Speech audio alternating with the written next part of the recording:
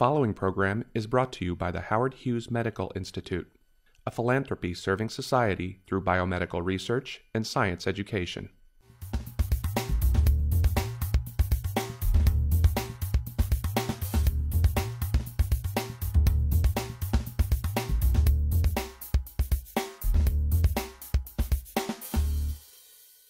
It's just a great pleasure for me to introduce Neil deGrasse Tyson. You can read in your materials the many, many honors he has. He has a BA in physics and a PhD in astrophysics. We won't hold that against him here.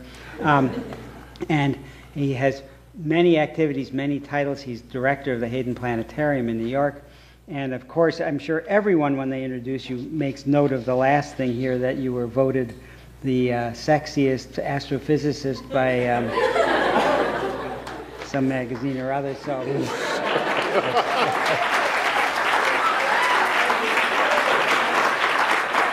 Now you know why we really invited you. Wait, you got to consider the category. Oh.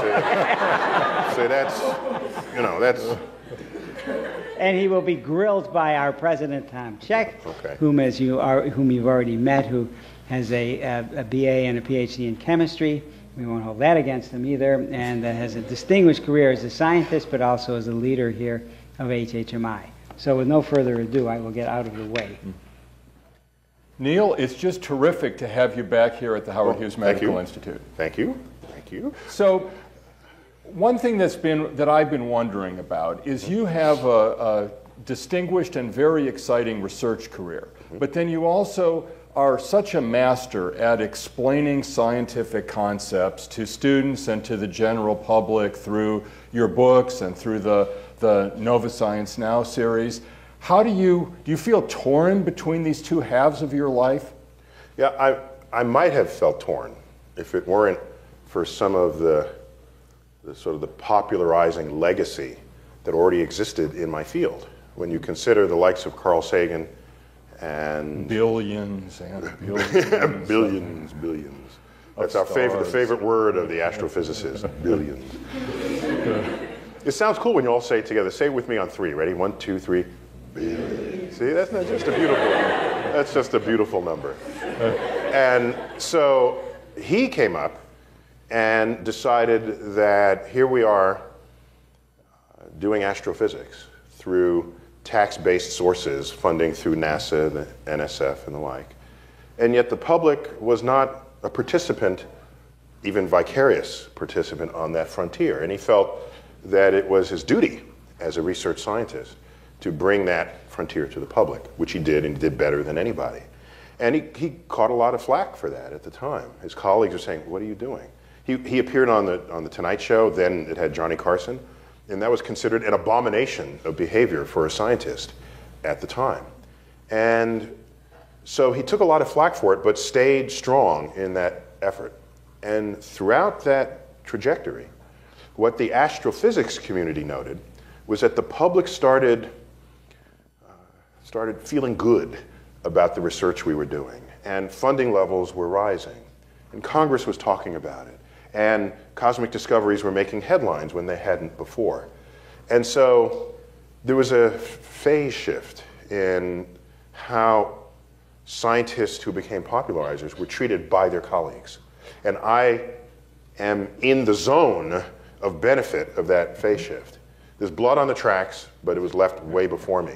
What I have noticed, however, in that in other scientific disciplines, even one very close to mine, which is physics, that relationship does not yet exist.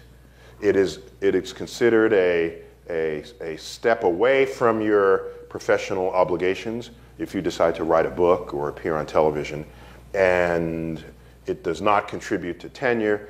I don't even expect it to contribute to tenure decisions, because tenure is a research, in a research institution, it's a research designation typically. I don't have a problem with that. All I really ask for is that when I do it, don't hold it against me. Mm-hmm. At worst, just let it be neutral, and I'll be fine with that. So I'm saying at worst in my field it is neutral, and at best people like it and they recognize its value. I don't yet see that in other fields. I just don't. Now, given the draw of this sort of rock star status as Mr. Astrophysicist for the nation and on television, do you find yourself, though, being drawn more and more into the public expression and explanation of science and away from the research? And maybe that's not a bad thing. Well, yes, that's a tension. The first ask about the tension was, I thought you meant between No, this was a new colleagues. question. A new question. Oh, okay. Is there tension within? All right. And yes, there's tension within, because my first love is actually in the lab, or the astrophysicist equivalent of a lab, which is at a telescope or modeling the cosmos in the middle of some 100,000 line computer code. And that's our lab. And I want to do that. In fact, I want to do that all the time. But it's unrealistic to do it all the time. So I have to ask myself, where do I put the split? And right now it's about 80-20, 80 public, 20 research. I want to pull that back in about a year. I want to get that back to about 60-40, 50-50. Now, before we go on, we better all be reminded of what an astrophysicist is, because I think some of us, it could even include me, might be a little fuzzy. Which means it does, right? About the difference between an astronomer and an astrophysicist. Okay, there's no difference. Oh, okay. Well. Yeah, next question. I knew that. No, up until the 1860s or so, early 1850s, but really riding high 1860s and 1870s, the application of spectroscopy to the universe became a big business, big cottage industry. And what that meant was, when you're sitting behind a telescope, you could deduce more about the universe than where the star was in the sky and how bright it was. You could analyze the light with the spectroscope and determine the chemical composition of the star. You could look at the spectral features and check for Doppler shifts in those spectral features to judge, is the star moving towards you or away from you? If the spectral feature is broadened, that tells you that the star is spinning fast.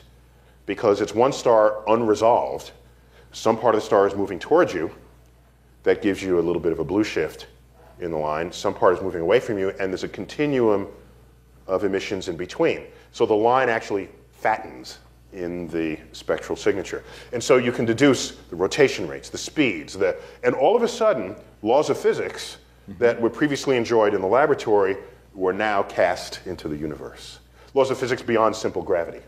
Chemistry, for example. And, quantum mechanics, not yet invented, but of course, spectral lines is all about quantum mechanics. So in the late 1800s, departments of astronomy that were freshly conceived were then called departments of astrophysics. And the Journal of Astrophysics was born, predated by a Journal of Astronomy, but today we all do the same thing. We all have extensive training in physics and mathematics, and we all talk to each other completely fluently. So you're mostly doing a combination of observational work, data collection, and analysis. Yeah, that's right. And computers. And very few of us do it all. There are people who primarily go to telescopes, others who primarily are pencil and paper, and others who primarily are on a computer. And it's the synthesis of those that advances the frontier. Now you mentioned gravity a minute ago, and I was obey gravity. Okay? Yes, it's a law. No choice on that. Yeah. Yeah, I know. I always do. Okay. I was struck by the title of your most recent book, this Death by Black Hole, and that's certainly an intense gravitational experience. Yeah, you want to avoid black holes. Yeah. So what would this feel like? That'd be a bad day if you. In my recent book, now in paperback, just came out in paperback. Thanks for the plug, by the way. I hadn't planned to plug the book, but it just came in so natural. You no mentioned one would have noticed. Yes. It's called Death by Black Hole, and other cosmic quandaries. But it's from a section of the book called When the Universe Turns Bad, all the ways the cosmos wants to kill us. And see, there's so many people talk about how beautiful the universe is, or how beautiful Earth. It's like they're ignoring a whole part of what the universe is trying to do that would just as soon have us dead. And so there's a whole section in the book that kind of celebrates that fact. The rest is really what it is to be a scientist. Yes, I'm an astrophysicist, so there's a lean towards the universe, but it's really how to be a scientist at all. And not so much how to be a scientist, but how to celebrate the enterprise of discovery, of scientific discovery. And it's gotten very good reviews. It actually made the New York Times bestseller, my first book to do so. However, it was like minimum bestseller case, okay? It got to the lowest rung and was there for 1 week and then left, okay? So, now, it turns out... Was this fiction or non-fiction? No, so it turns out the publisher, while they'd rather it be higher on the list, anywhere on the list they get to say New York Times bestseller on the next printing. They don't have to say it was only there for 6 days, 6.5 days. They don't have to say that. So, in a black hole, yeah, you want to avoid them. As you fall in, if you imagine a feet-first dive into a black hole, what happens is black holes are small. And like right now, as you stand, you're about 6 feet tall, your feet are closer to the... Would this sort of be the size of the black hole? Oh, there are black holes that size, for sure. Others are larger. If this is not one, though, try it. We can be... So what we do is, if you're standing on Earth, your feet are closer to the center of the Earth than your head is, by 6 feet. Yes. So you can calculate the force of gravity on your feet. It's just a simple equation provided by Isaac Newton. You might remember from your physics class. And calculate the force of gravity on your head, and you get They're not very different. They are different, but they're not very different. Not very different. Not so different that you would notice it biologically. All right. It turns out that if the object that has gravity is small, then your height becomes a more significant fraction of the size of the object than it would be for the Earth. Here you are on Earth, and here's the diameter of the Earth, but now here you are, and now a black hole's that, and you're this. So now you calculate the difference. It's huge. It's huge. As you fall towards the center of a black hole, that difference in gravity grows. Uh-oh. Now, I think I'm going to get elongated. Okay, so initially it kind of feels good. You know, you kind of stretch. Stretching feels good, right? We all want to stretch. When you wake up in the morning, you don't crunch, you stretch. Yeah. So it feels good, but then you realize that the growing force is unrelenting. And it will reach a point, you can calculate this, where the difference in gravity exceeds the molecular bonds that attach your flesh as one solid piece of body. And so there's a point where you'll snap into two pieces. It'll likely be at the base of your spine. Now, those two pieces then begin to feel this difference in gravity between their top and their bottom, and then they snap into two pieces. So we go from 1 to 2 to 4 to 8 to 16 to 32. And eventually you become this stream of atoms headed down towards the abyss. Now, it's actually worse than that. Because as you fall, we know from Einstein's general theory of relativity, which is our understanding of gravity, that the fabric of space and time funnels down to a point. So not only are you stretched head to toe, you are extruded through the fabric of space like toothpaste through a tube. In fact, we have a word for dying in this manner. Oh, yes? Yes, it's called spaghettification. Okay? Sounds very scientific. Yeah, there you go. Well, actually, don't get me started on that. Because in astrophysics, we feel very strongly about this, and I'm going to get in your face now, okay? Okay. I'm not going to blame you personally, but I'm going to blame you by association. Okay. The universe is hard enough. The last thing the universe needs is a complex lexicon laid down between the communicator and the listener to confuse them about what it is they're trying to listen to. So, in astrophysics, we tell it like it is. We don't research Latin, Greek, vocabulary words and invent as big a word as we can to describe something simple. Let me tell you, what do we call spots on the sun? Sunspots. Thank you. Thank you. Okay? big red stars, they're called red giants. All right? Jupiter has a large red spot on its surface. We call that Jupiter's red spot. All right? So Saturn has rings. Saturn has rings. We call those rings. All right? So whereas you take a peek at biology or chemistry, excuse me, We do have sonic hedgehog and Wnt signaling. Now, those are very descriptive.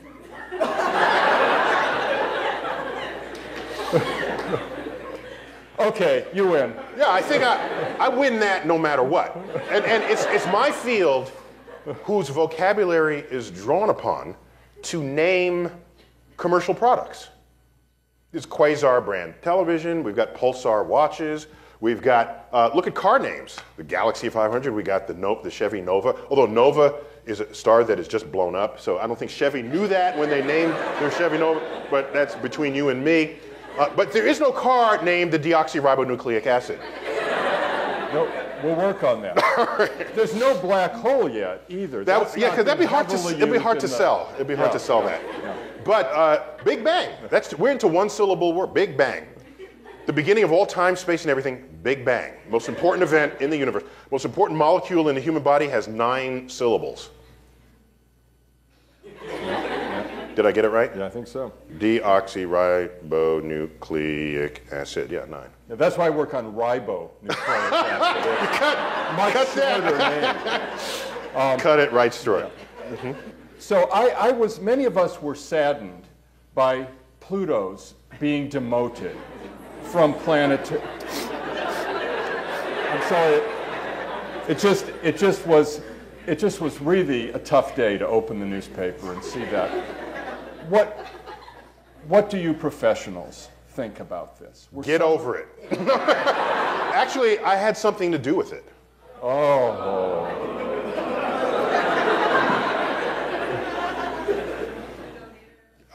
At the American Museum of Natural History in New York City, we have the Hayden Planetarium, the Rose Center for Earth and Space. I'm in charge of that, the universe part of the museum. And for our newly built $230 million facility, back in the year 2000, we opened with exhibit displays of the solar system where Pluto was removed from the seat. She's shaking her head up here. She's up there saying, I was liking you up to now. I was like with you up till now. So Pluto was removed. And put where? Put with... You don't have it in your pocket, do you? No, no, I no would pocket. take a Pluto. It was with its brethren, newly discovered brethren of the outer solar system. Pluto, who here likes Pluto? Who here was saddened that it got demoted? Okay. Did you know that there are 6 moons in the solar system bigger than Pluto, including Earth's moon? Did you know that? Did you know that Pluto is more than half ice by volume, such that if you brought Pluto to where Earth is right now, heat from the sun would evaporate that ice, and it would grow a tail? That's no kind of behavior for a planet, as far as I'm concerned. That would look bad in the planet pantheon, you know, if you were walking around with a tail. What was discovered in the early 1990s was that there were more objects in the outer solar system that had weird orbits, like Pluto, that were small, like Pluto, that were made of mostly ice, like Pluto. In fact, a new swath of real estate had been discovered. Predicted to have been there about 50 years ago, now discovered. Named for an astronomer called Gerard Kuiper, and it's called the Kuiper Belt of Comets. Pluto fits right in, fits right in. And so I think of it as not losing a planet, but as gaining a new member of the family of objects in the solar system. And we don't count the planets. That's the big pedagogical gaffe, to believe that the enumeration of planets somehow constitutes science. But it's not. People say, well, there's 9, now I have to remember a different number. That's not science. I don't care how many planets there are. That's not interesting. Tell me what planets have in common with each other, how they differ. In our exhibits, we don't have the Saturn panel and then the Jupiter panel where you have all the data on each. That implies that this enumeration is something important. That's not what we do. We have a panel that says rings. And we talk about ring phenomena among objects in the solar system. Another one, we talk about ice.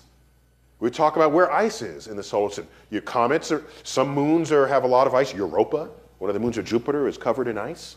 You get to talk about them in the same breath because they have things in common. You talk about storms. There, now you get to talk about Jupiter, Earth, and Mars in the same breath. We've got atmospheres. We've got uneven heating of the surfaces. You've got storms. So that's how science progresses. Not memorizing. You have teachers giving exams. What is the name of the fifth planet from the sun? That's not science. So I believe we took the pedagogical and scientific high road, and in fact, the greater scientific community ultimately agreed with that 6 years later and voted for demotion. Oh, by the way, after we did that to Pluto, it took a year before the public noticed, and it was a New York Times reporter, a year later, who overheard a kid say to his mother, "Mommy, where's Pluto? It's got to be there somewhere. You know, look, keep looking. I'm busy." "Mommy, where's Pluto? Just keep looking." And it wasn't there. And he thought he had like the story of the century. And so on page 1 of the New York Times, on January 21st, 2001. Now, what should have really filled that day's headlines? Think about it. January 21st, 2001. Actually, sorry, it's January 22nd. What should be like big headlines that day? Inauguration of the president.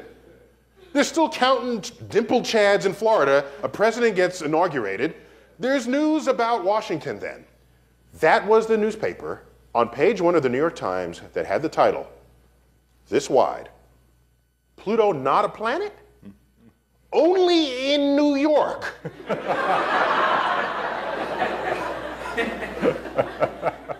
Then came the hate mail from 3rd graders. I was public enemy. And so, I have just written a book. It's now in, like, copy edited. I have it with me, in fact, if you want to take a look at some of the pages. It'll come out January 09. It's called The Pluto Files. And I've reproduced scans of letters from children pissed off that there's one girl in 5th grade. She says, "Dear Dr. Tyson, why did you demote Pluto? Why is it not a planet anymore? If someone lived on Pluto, that means they wouldn't exist." It's like, okay, and it goes on, and it says, "I think that's discrimination. Discriminating a planet because of its small."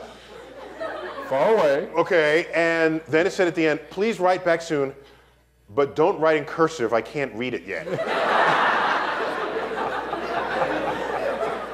So I have letters from children. I have arguments from adults. I have colleagues duking it out between people who really don't care and just think about it, and others who are invested in missions to Pluto on the premise that if it's a planet, it has a planet's worth of budget to spend on it, as opposed to just a dirty ice ball in the outer solar system. So there was politics, culture, and you can't neglect, you can't omit, you can't sweep under the rug the greatest force of them all, and it's the force of Disney. Disney is the true plutocracy there, because you have the dog, made in America, first conceived and drawn the same year that Pluto, the cosmic object, was discovered. So the same tenure in the American consciousness. That's why Europeans didn't care one way or another. They said, "Pluto, isn't that the little one out there that doesn't know how to orbit the sun? Keep it." Meanwhile, we have people, so overall, you just get over it. Overall, though, it does sound like this story has a silver lining because it encouraged people to become interested in what is a planet, how does one define that? It would also had the elements of the press poking fun at the astronomical community. For example, they said, in one case, this is when, at the time, and is still the case, the New York Knicks, the basketball team, is doing abysmally in the NBA. And so a sports writer had a headline and said, "Astronomers meet in Europe to discuss whether they should demote the New York Knicks to a dwarf basketball team.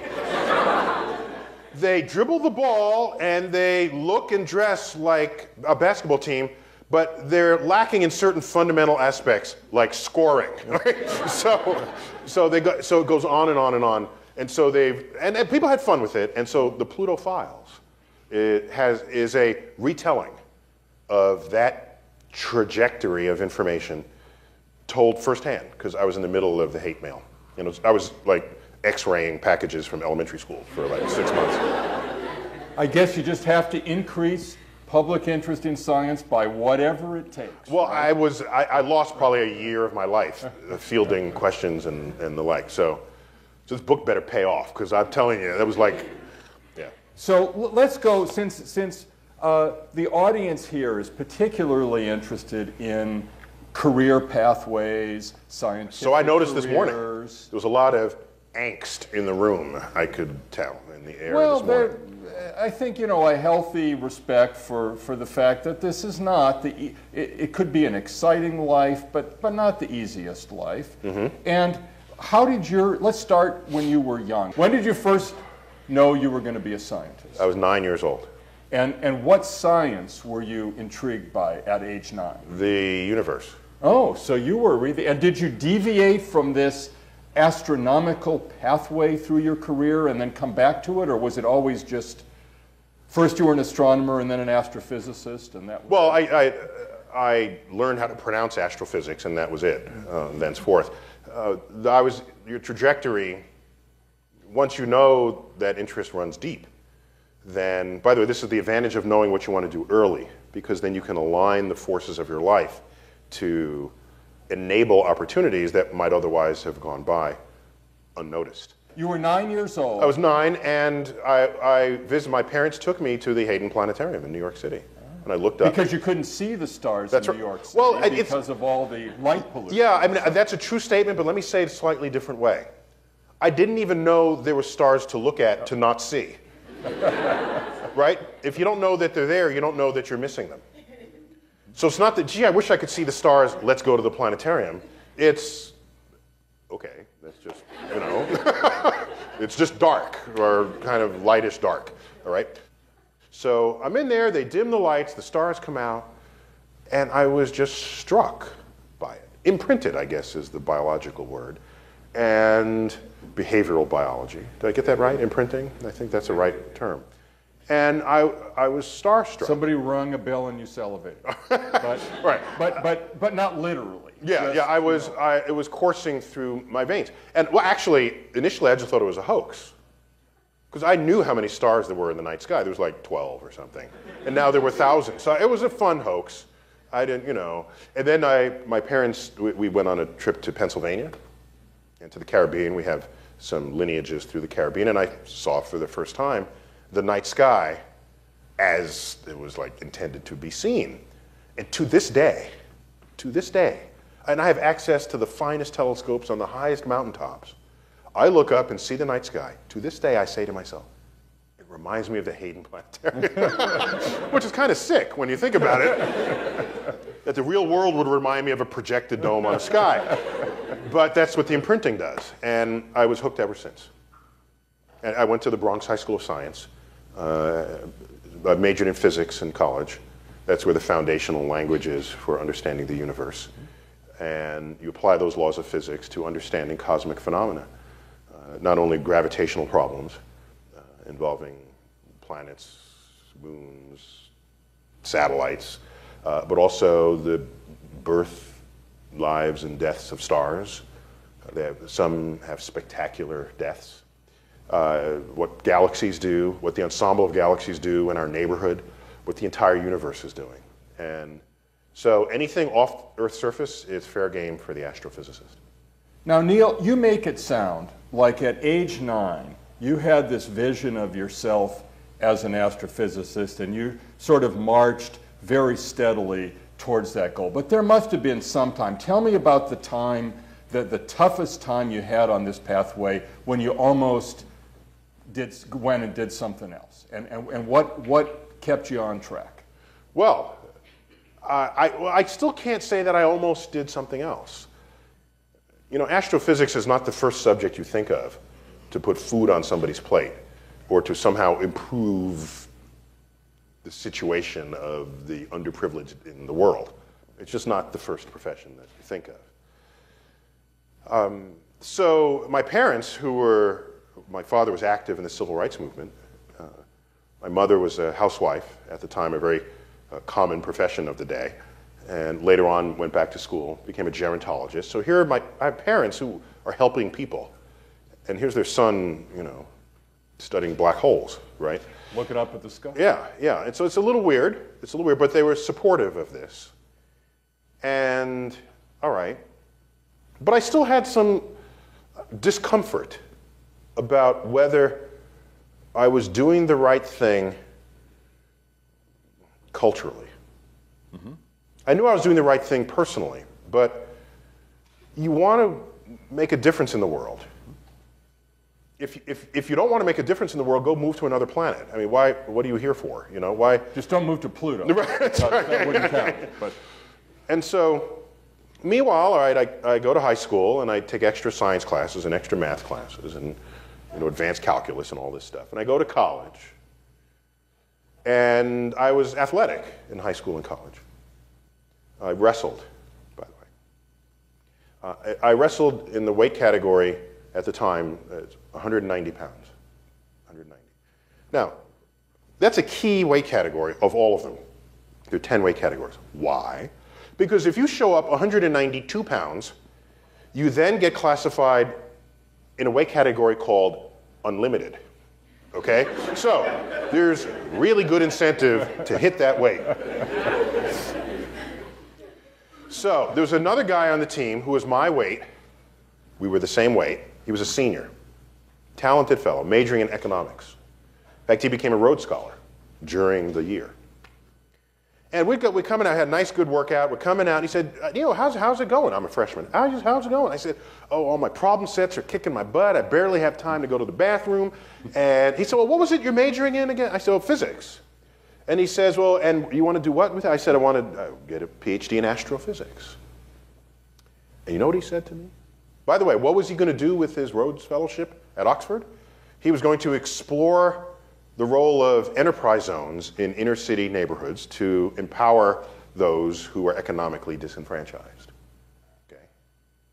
He's black, by the way. So he turns to me and said, astrophysics. Then he says the following: the black community cannot afford the luxury of someone with your intellect to spend it on that subject.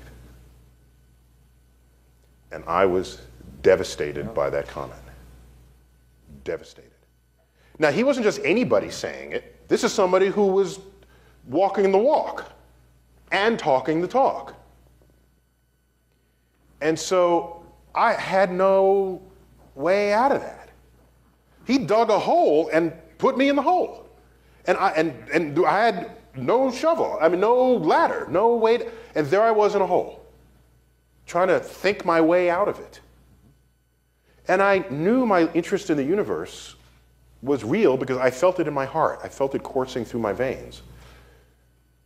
But my responsibility as an educated member of society was eating away at that ambition.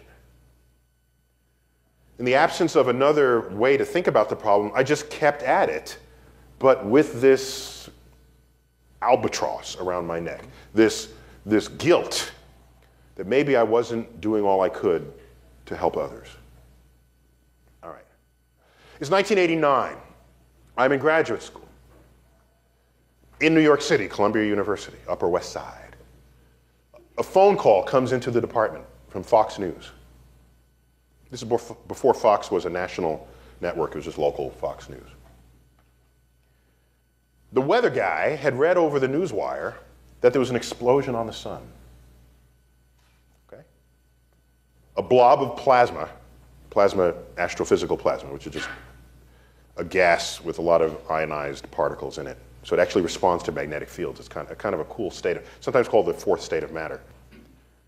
And the guy said, you know, there's this explosion in the sun. What could you tell us about it? I said, oh, it's just a blob of plasma, charged particles moving fast. About 100 times the size of the Earth. Yeah, it's large. It's a big plasma pie headed towards Earth. As it gets closer, these charged particles will notice the magnetic field of the Earth. They will split, positive and negative. They'll be attracted to the poles. They'll spiral down, collide with the molecules in Earth's atmosphere, excite them and render them aglow, creating the northern lights, or the aurora borealis. So tomorrow and over the weekend, why don't you go north and have a good look at it? He said, you mean Earth is okay? I said, Earth is fine. They said, can you say that on the air? And I said, okay. And they said, we'll send up a limo. And I said, limo on the air? And I'm like, I'm a graduate student, all right? I'm wearing my one shirt and I got BO and I'm not, you know. So I said, could you send the limo to my house, okay? To my apartment. And meet me there, not at the office. So I like run home, shower, put on my one tie, my one, you know, shirt, my one jacket, go to the interview, would sit in here like this, a little backdrop of books, kind of the erudite set. Anyway, so we do the interview, and it's fine. We record the tape at 3 in the afternoon. So I go home, call everybody. Mom, dad, sis, brother, grandma, grandpa. I'm going to be on TV. Tune in. This is my first time on TV. So I'm home eating dinner, okay? And the interview comes on. There it is. So there it is. And at the end, I had an epiphany, a revelation. You ready? Yeah. This is 1989.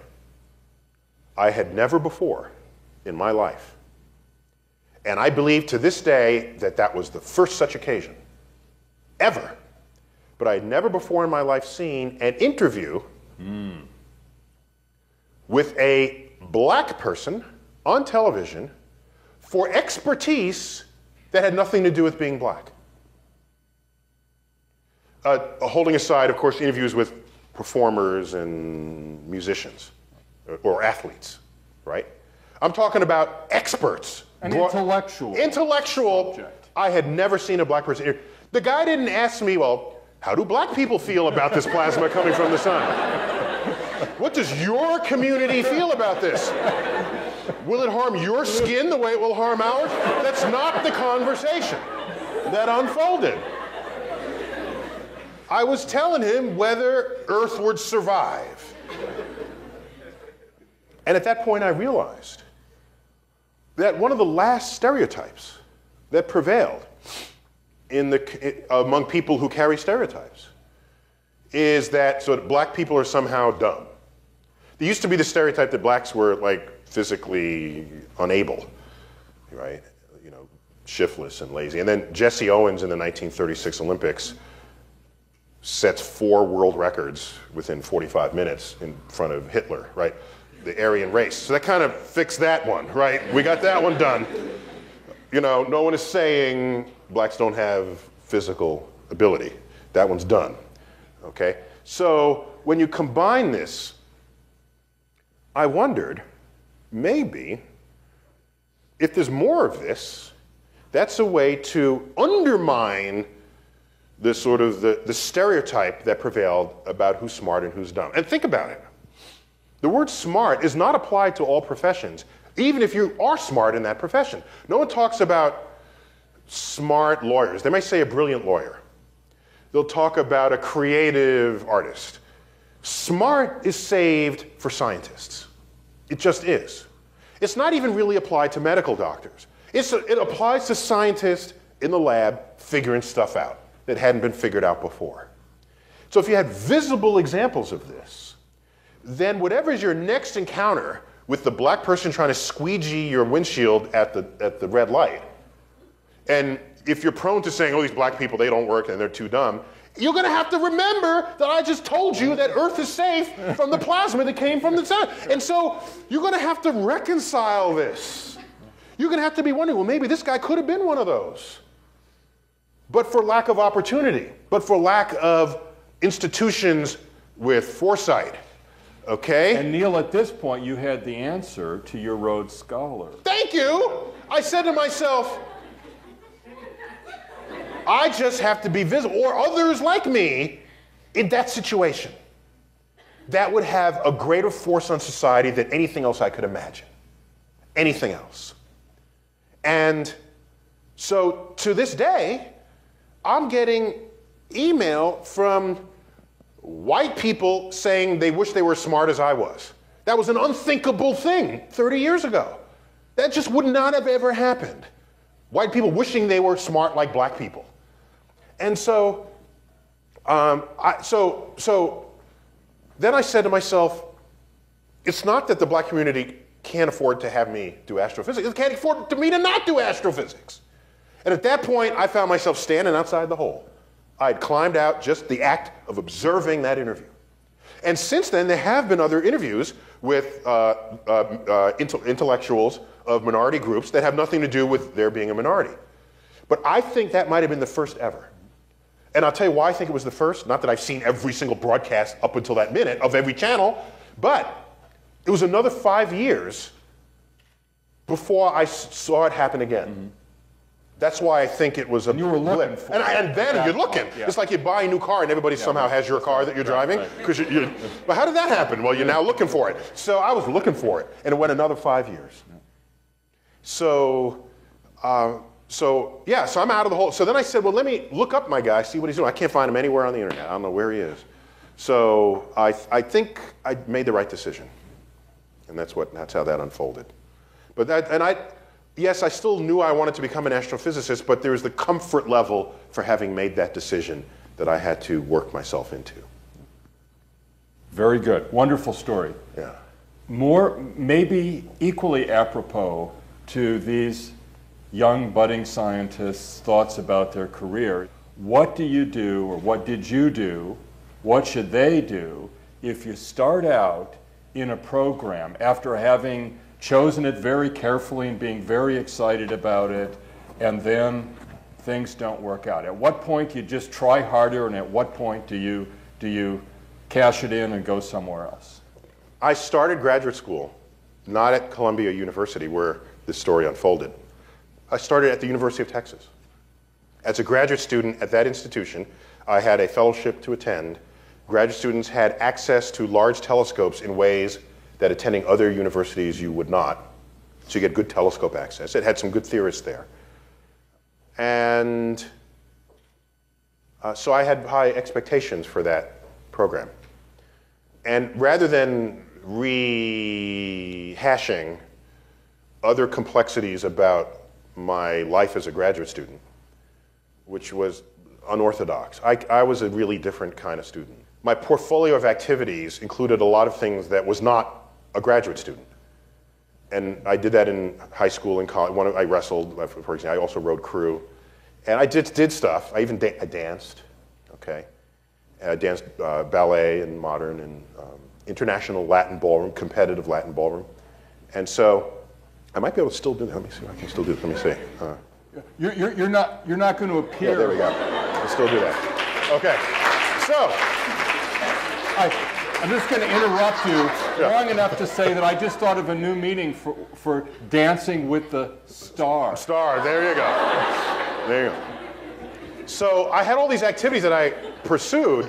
What I didn't know was that I was expected to drop them all and only give 100% of my life to the lab. Again, it's the figurative lab. And I was uncomfortable doing that. I was worried that all of a sudden I would no longer be all that I was. I'd have to be something else. And it was quite distressing for me. The rest of what I was my identity. To say, cut all that out, never leave the lab. If that's what I needed to be an astrophysicist, which was coursing through my veins since age 9, I said, all right, I guess I'm going to have to just change my personality. As uncomfortable a decision as that was. And so I changed my personality, made it less gregarious, less socialized, and I just kind of became this hermit. And I found out that the opinions of those in judgment of me, because graduate school is all about the judgment the faculty has on your promise and performance as a future scientist. It's all about that. It's not about anything but that. They're all trying to make a judgment about what you will be and what kind of scientist you will be. And so what I then learned is that they had already assessed my likelihood of success based on the 2 years that I had to sort of shed myself. In other words, they were imprinted with who they thought I already was. So when I had problems with my advisor and committee, I said it's time for me to transfer my program. So, oh, by the way, there was a point where they dissolved my committee. And then I appealed it. And they said, okay, the advisory committee is basically kicking you out of graduate school. I appealed it. And they said, okay, you can come back, but you have to start an entire new PhD thesis with a whole different advisor, because the advisor relationship wasn't working, as well as all the rest of this. And then they said things like, now think carefully before you do this. This would be another 5 years of toil, and then I realized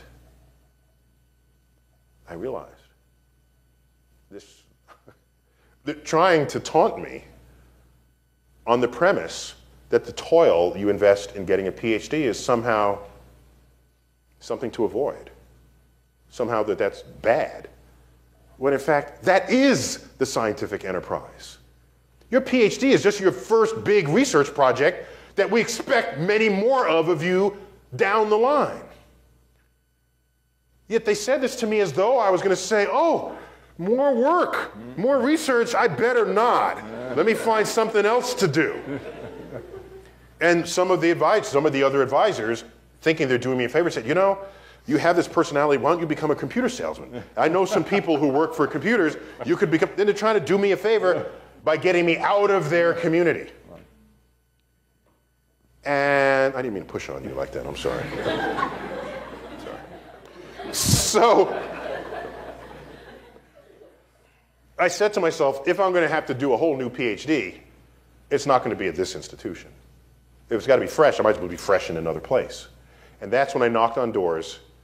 There were faculty that had seen me deliver papers, oral papers and poster papers at our society conferences, the American Astronomical Society. And I said something very simple. He was the chairman of the department at Columbia. I said, circumstances are such that I need to transfer my graduate program. Will you consider taking me as a student? That sentence is sufficiently understood by anyone in a graduate school environment that he didn't say to me, well, what happened with your advice? Tell me, give me the details. Why did it? It's like, it wasn't working out. And the fact that I was still on my feet and still knocking on doors, that told him something right away. But not only that, he had seen me. He had had scientific conversations with me. So it helped that I was visible at conferences. It helped that I was speaking to other scientists about their work, about my work. You had a network. Yes, outside of the one that was tarnished. And so he said, the least we should make you do is take the general exam, which is just the textbook learned subject, so that they can say he's with everybody else in the school. And then I transferred in directly for the PhD, skipping the master's. And it was just a completely different environment, as well as a fresh start. And I got to, it's basically the fresh start. And so, you know what it was? It was lost income, because the time was delayed before I would get the PhD and get PhD level income. But it was not lost professional development, because I had an expertise germinated in the previous PhD that I had been writing, and I actually had published 2 papers based on that thesis. But now I had a whole other thesis in a whole other subject area. So as a result, as they say, that which doesn't kill you makes you stronger, I had a greater breadth in my depth of understanding of astrophysics as a freshly minted PhD student. And immediately after graduation, I was offered a postdoc at Princeton University, and which has a leading astrophysics department. So I can tell you that in the end, what matters more than anything, it matters even more than how smart you are, is how strong and how deep is your ambition. Because no one ever said graduate school is going to be easy. No one even said that there's this trajectory you follow, and if you just do that, everything will be fine. Because graduate school, you have to have relationships with people who stand between you and the success of your career. It's got to work. It's got to be fertile. They've got to respect your intellect. And it's going to be hard work, yes. That's why you're doing it. You're not doing it because it's easy. You're doing it because it's hard. If you did it because it was easy, everybody would have done it. And then you'd have no distinction about what it is you were pursuing for yourself in this enterprise, this great enterprise we call research science.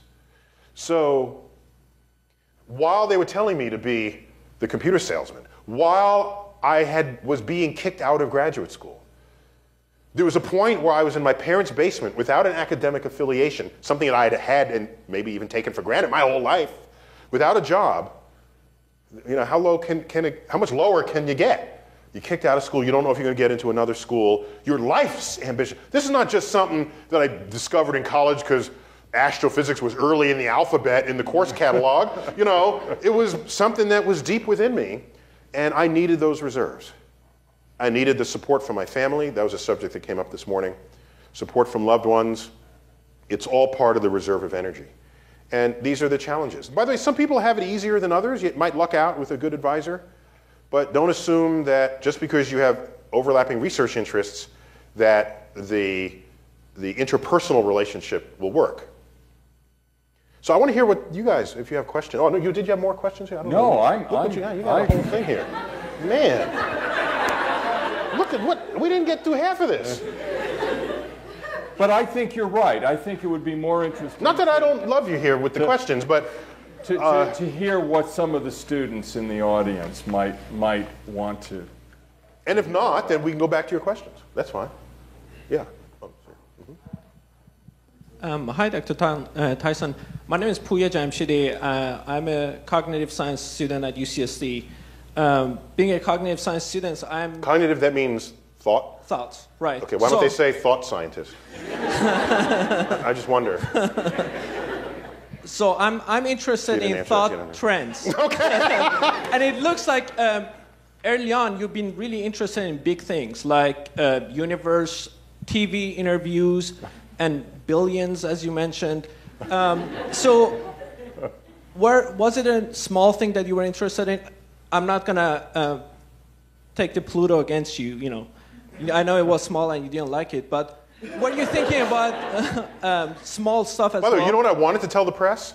I wanted to say, we kicked Pluto out of the solar system. It's too small to make it in New York. You know, I wanted to be like a really, I wanted to be, you know, really piss them off, but I was more professional than that. But when you were thinking about your future profession, were you thinking about small stuff as RNA, for example? Or like, were you intrigued by small stuff as well, or were you thinking big? And I valued science literacy in all the sciences. So while I was less comfortable with biology, I was always frustrated that there was so much to have to remember.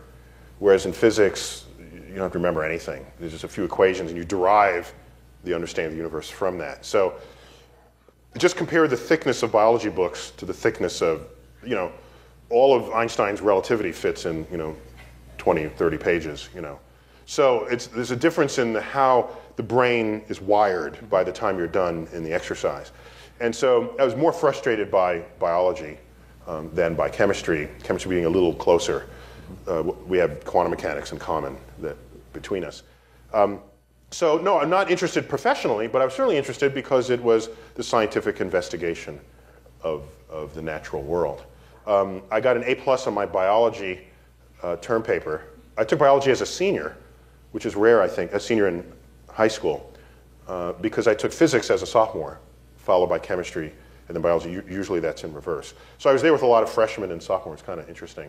But an A+ on my final paper because I experimented with how to grow a plant completely upside down. I had like soil and water supply up here and light supply down here. And I wanted to see what the contest was between going towards the light, growing towards the light but against gravity. Yeah, right? Geotropism versus phototropism. There you go. Oh, is that what that's called?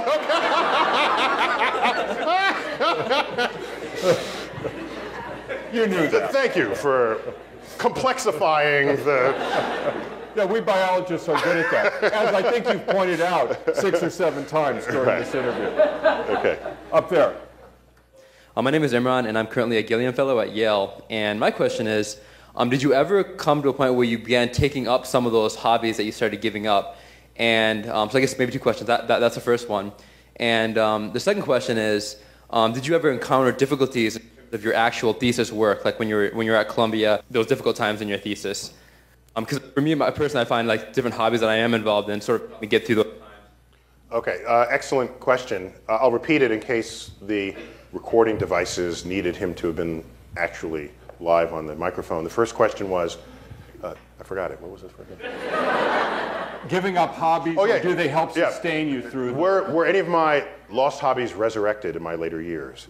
I paraphrase, but I think that's your question. The second question was, what did I do? Did my thesis just go swimmingly, or were Once you got to Columbia. Yeah, or were there occasions where I reached an impasse, perhaps not knowing what to do? So, first question. I picked up some of the hobbies.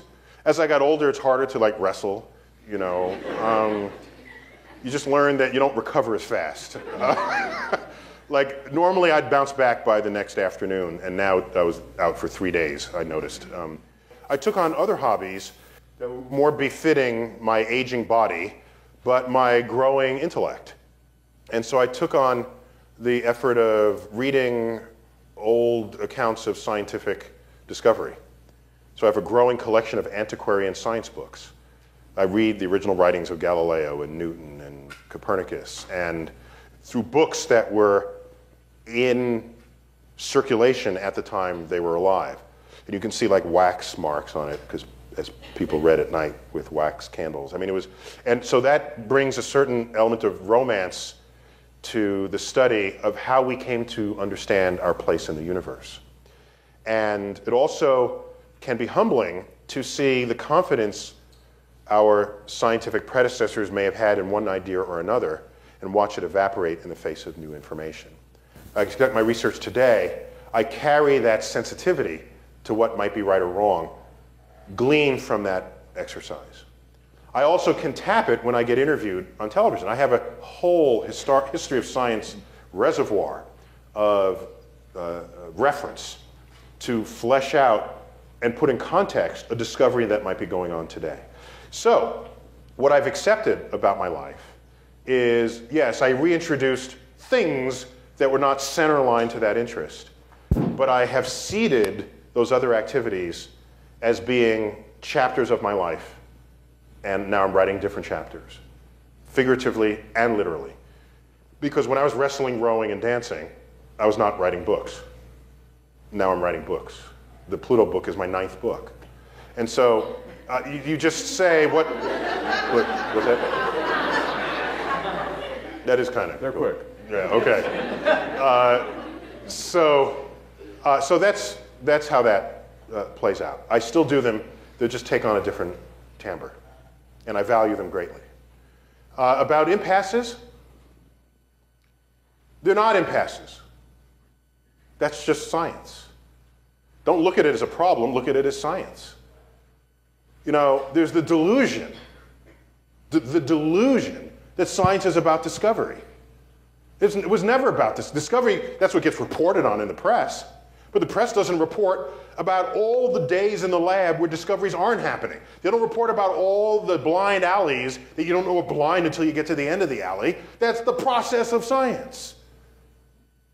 That's the trajectory that we're all buying into here. Emotionally, physically, culturally.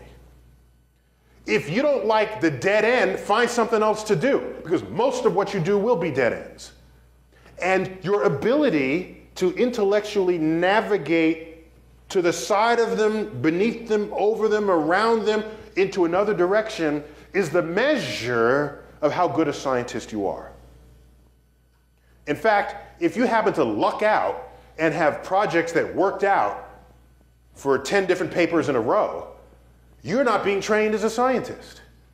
Because the day a problem happens, I don't know what you're going to do about it. Whereas everybody else who had to gut slog through and had to redo a problem because they made a wrong assumption, or the lab specimen got contaminated, and they didn't know it until later, and they read the lab book and they find out that the cleaning person came in and pet the mice in the lab, you know.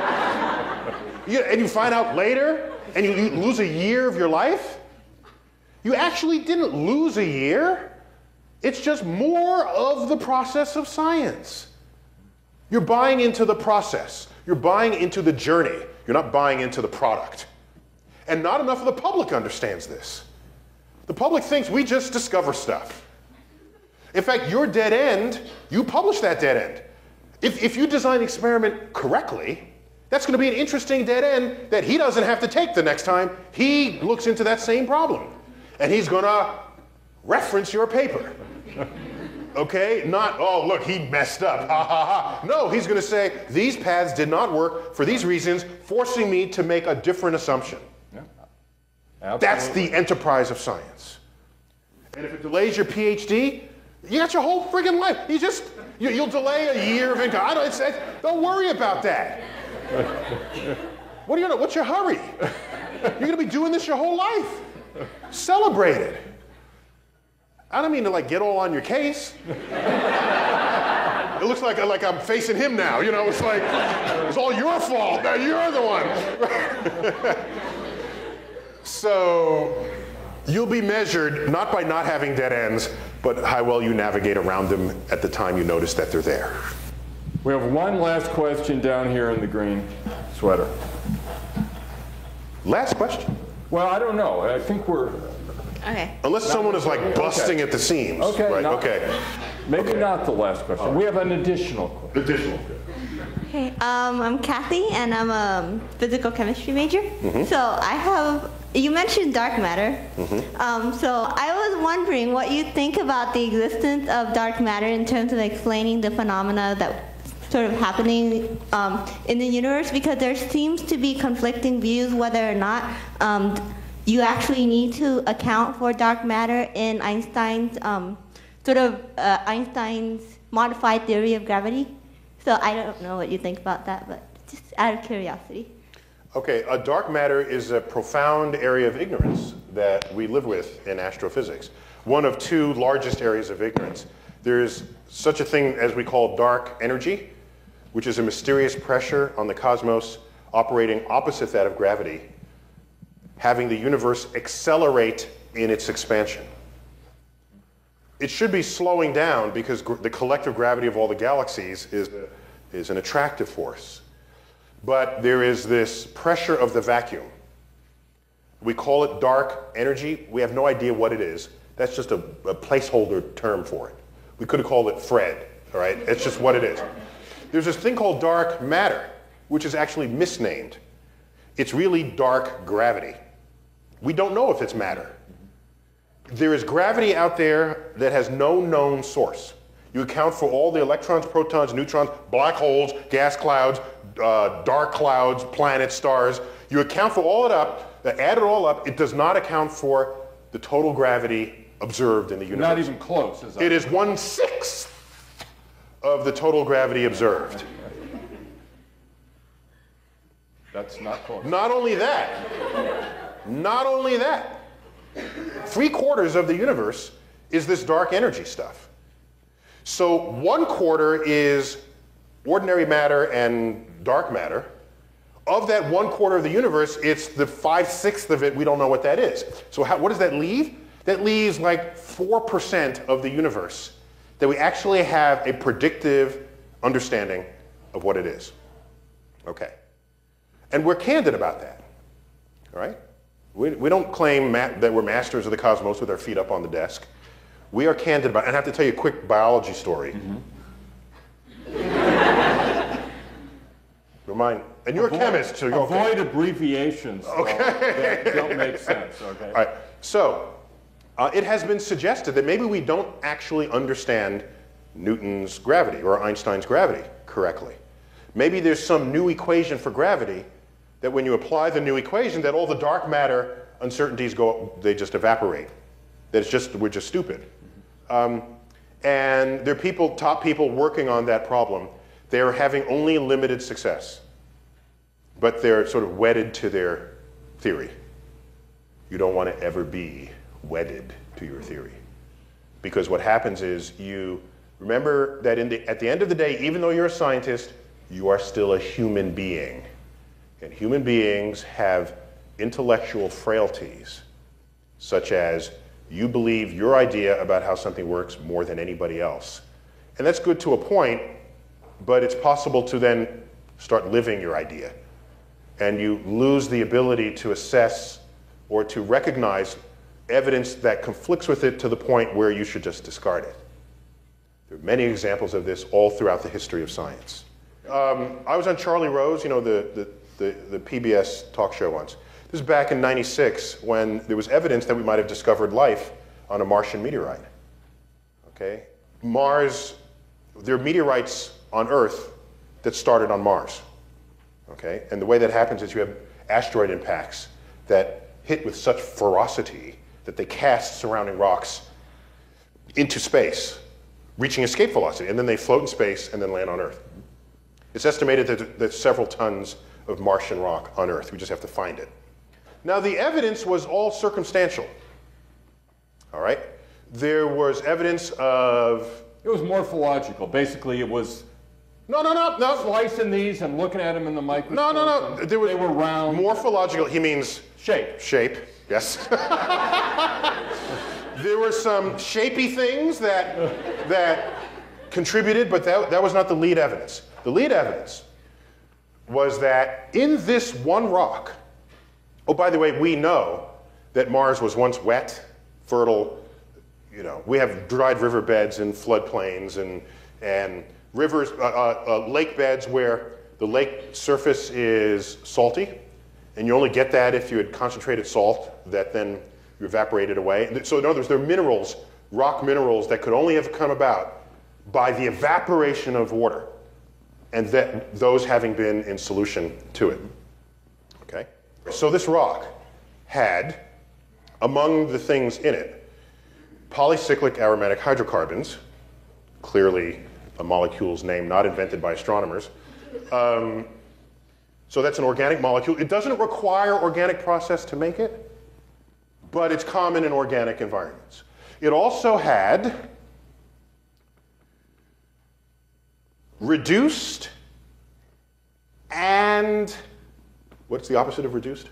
Oxidized. Oxidized iron coexisting in the same nook of this rock. If you are reduced and oxidized, you are not in chemical equilibrium. You can't have that. That is not an equilibrium state. One of the most famous non-equilibrium states there is called life. Okay, inside your body, you have freshly oxygenated hemoglobin coming out of your lungs, reduced hemoglobin going into your lungs, occupying the same volume of organic matter. Okay? So, not only that, we then have the shape of a little wormy looking thing that is like 1/10 the size of the smallest life forms known on Earth. And if you look at the electron microscope photograph, it looked like a little worm. It's like little segments. It looked like a little cute little worm. Unanalyzed, just this image of it. That's what the press led with because it looked like a worm. But that was not the lead evidence presented. It was the combination of these organic materials all in the same place. All right. It's circumstantial evidence, granted. But if you add up enough circumstantial evidence, you can make a pretty compelling case. Maybe the rock lived in an oxidizing environment and then rolled down a cliff and then landed in a reducing environment and it picked it up both ways. Okay, I don't have a problem with that. And then they have to go someplace else to get the PAHs. Okay, but that seems like you're jumping backwards through a hoop when you can just simply say that life did it. Okay, now, this was page 1 lead-off news. I'm on this talk show. They pipe in a biologist. He comes in the screen. I didn't mean to say it that way. You know, they pipe in a biologist. Well, of course you need a biologist because we're talking about life. So I'm there and we're talking about it. And I said, I'm intrigued by this evidence. Life will do this for free. Yeah. And they showed the little wormy thing. And then the biology guy said, that can't possibly be life. And I'm thinking, why not? Is there something I'm missing? That this learned man on the screen is telling me? Because he was in like Minnesota or someplace else and he didn't come in. And it's something I'm missing? And I said, well, why can't it be, okay, why can't that be, that little wormy thing be like? Because it's 1/10 the size of the smallest life on Earth.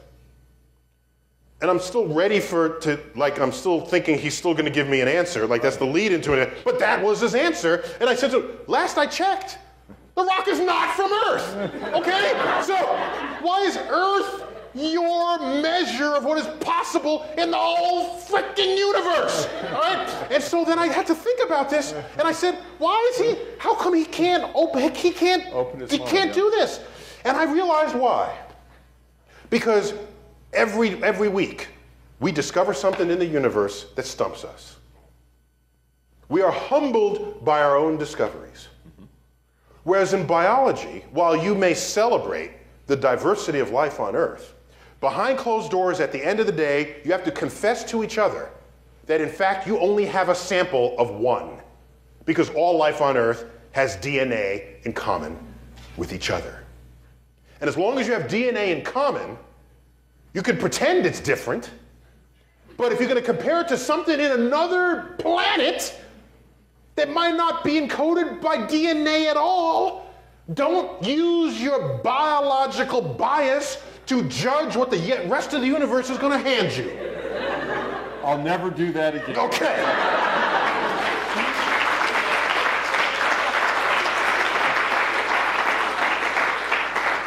Plus, now that you've reminded me, Mars is a smaller planet than Earth, so there you go.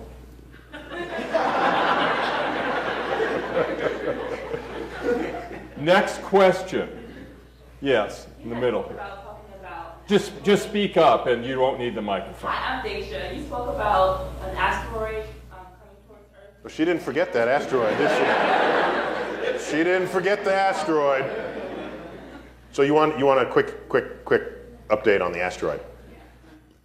There's an asteroid the size of the Rose Bowl headed towards Earth.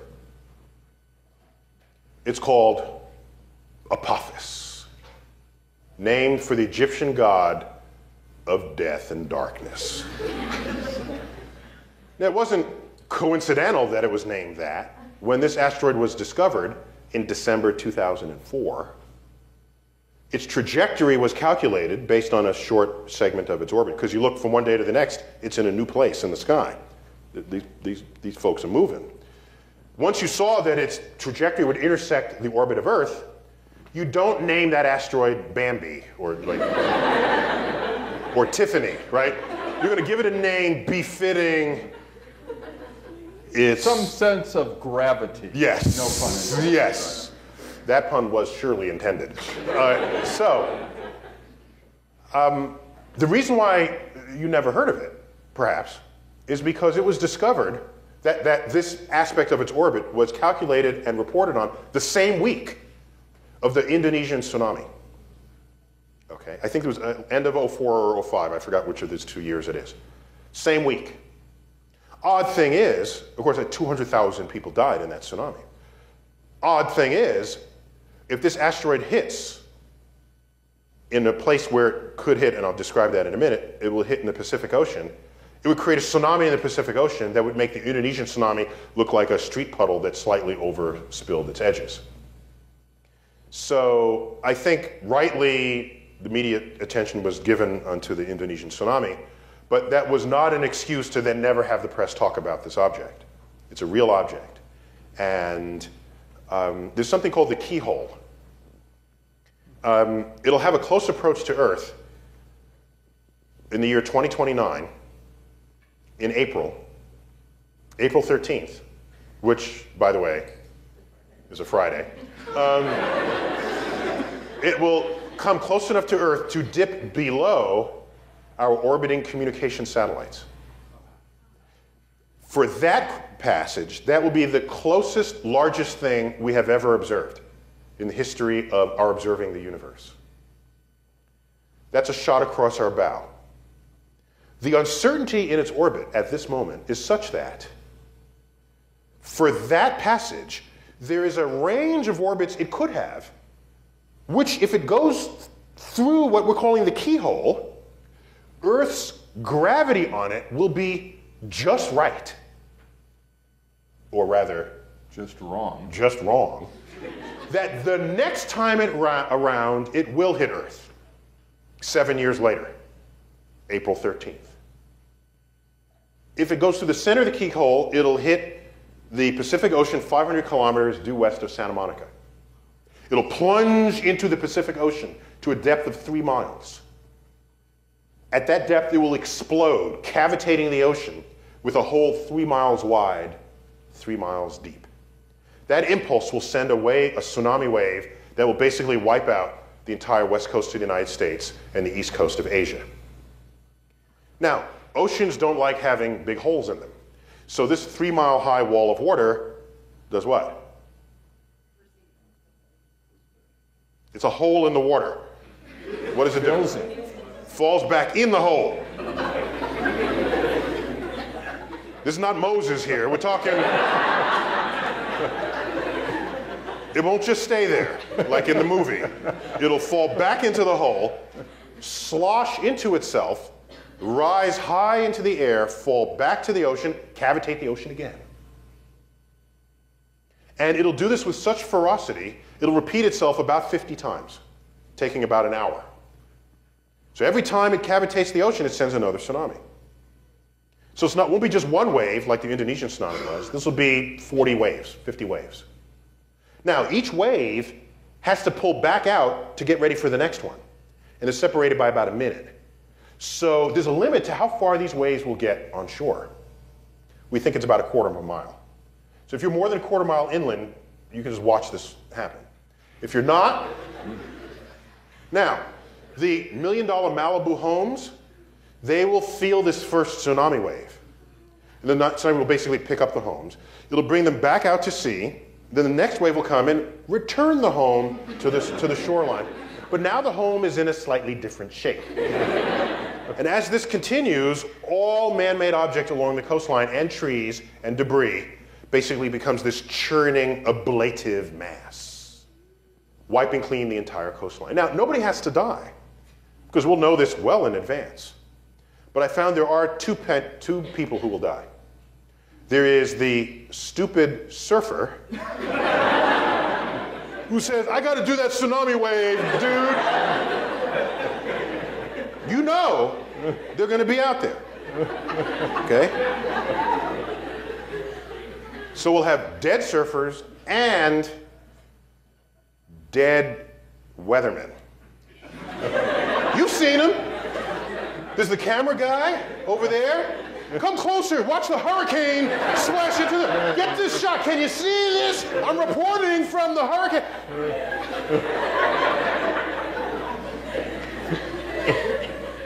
Now, I'm a scientist.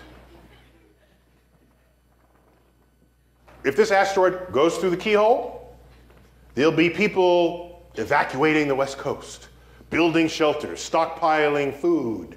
There'll be people praying to their gods. There'll be people doing all kinds of things.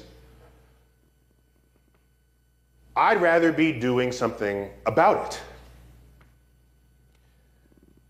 This is where engineers come in, and physical scientists, and physicists and astrophysicists. So, we've got top people right now working on a way to deflect the asteroid. Therein is the power of science. You don't have to build a shelter from something that could kill you. You can prevent the thing from killing you in the first place. It's like, how do you solve acid rain? Well, let's have acid rain-proof umbrellas. No. You want to stop the rain, all right? How is your brain wired for finding solutions? So, there you have it. So we'll monitor the news at that time. By the way, it is not known who will pay for that deflection mission if it comes to pass. Probably America, but asteroids can hit anywhere in the world. And the UN, while there's a space unit of the UN, there's no funding stream. Suppose this were headed for Indonesia. Would we pay for that to deflect it? Suppose we pay to deflect it and we only half deflect it and then hit somewhere else. That's an interesting geopolitical problem. So It's not just fix it and go home. It's more complex than that. Oh, by the way, you got these guys who like stockpile nukes, and that community want to blow the sucker out of the sky. You know, there's that, the folks who want to use the nukes that we have. And the problem is, here in America, we're really good at blowing stuff up. We're less good at knowing where the pieces go after the explosion. Whereas when you deflect something, you can monitor your progress all along. But another question? Question, front row. Now, this is the last question. Sure, last question. So, the pressure's on. Well, I think it's a good question because from talking to people here, I know a lot of students are really interested in not just their research, but also education, which is something you do. Mm-hmm. And I'm wondering if you could talk about how you were able to push yourself into a position to be such a big figure in education for the public in terms of science in general, not just astrophysics. Excellent question, and that's an excellent question to end on, I think, so thanks. You came through. Yeah, he's good. He's good. All right. There are two things people like. They like it when they understand something that they previously thought they couldn't understand. It's a sense of empowerment. They also like, and they can either by spoken or by written word. So if you get better at writing with the intent of empowering a person's ability to think, then people will come back to you to write some more. If you have a phrase that captures the essence of an idea in language that is not Too biological, right? If you do not speak or write sesquipedaliously,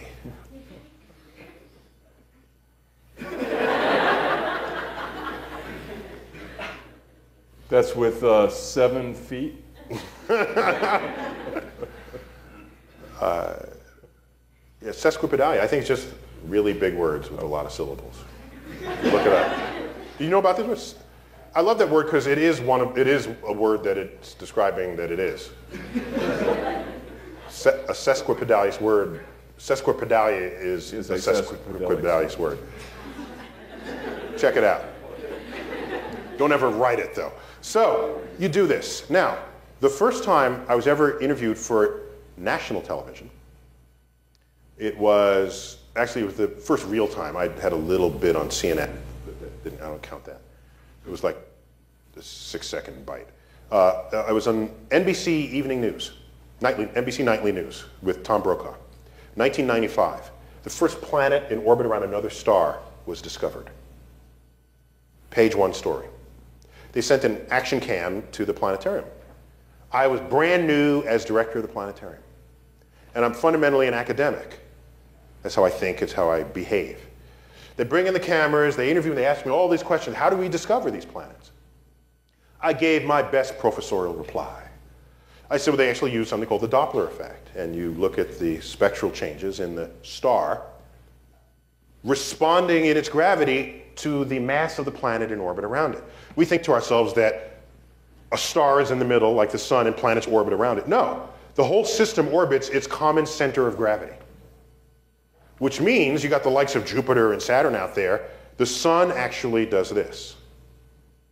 And if you observe the sun, its spectral features, you will see the spectral feature oscillating in harmony with this motion.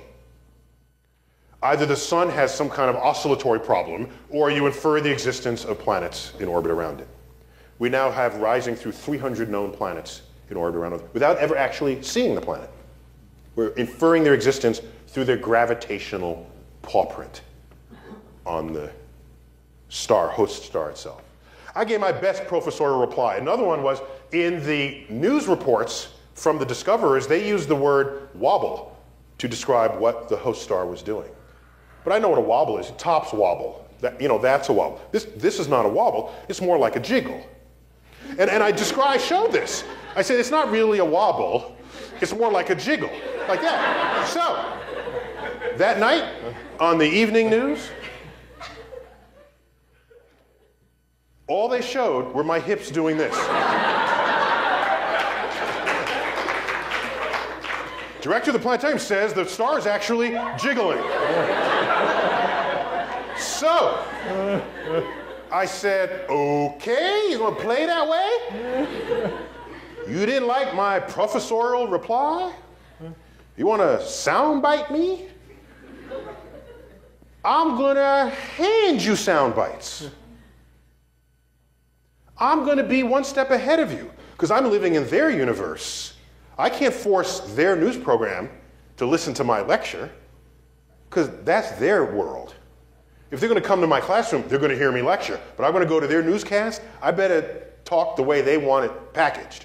So I went home that weekend, and I had my wife just sort of bark out concepts and phrases and things in the universe. Black hole, quasars, Saturn, and every word she spoke, I'm looking in a mirror and I came up with a 2 or 3 sentence sound bite on the object. Okay? So pick something in the universe, just to test this. Pick anything, I don't care. Supernova. Supernovae. The biggest explosions in the cosmos. Okay? They're using that soundbite. They're using it. You know it. Okay? That's my 1 sentence soundbite. 2 sentence soundbite. If one of these happens nearby Earth, it destroys our ozone layer and gives everyone in the world skin cancer. Boom! You know they're using that soundbite. You know it. Okay? So, I loaded up with sound bites, and every next time the camera came back and they asked a question, out came a sound bite, an uneditable sound bite. Because they try to piece it together. If you be all professorial, they got to cut it and make their own sentence. Uneditable sound bites. And when I started doing that, they started beating a path to my door. Other networks saw me on their program, and they wanted me to do it for their program, and now they're backed up, lined up, just because I'm giving them sound bites, just because I spent a little effort to speak their language. So I started valuing it and investing my own energy to become better at it. Whether or not you can ever become great at something, you can always become better at it. Don't ever forget that. And don't say, oh, I'll never be good. You can become better. And one day you'll wake up and you'll find out how good you actually became, having transcended whatever limits you might have thought you couldn't pass. And I've carried that sense of vision statement with me ever since I started writing, which was early high school. I think that is great advice, not just with respect to this question, but with respect to these folks' whole careers. And Neil, you are something else. Is that a good thing or a bad thing? When a biochemist says, you're something else. You are simultaneously illuminating and entertaining. And we thank you. Well, thank you. Thank you very much. Terrific.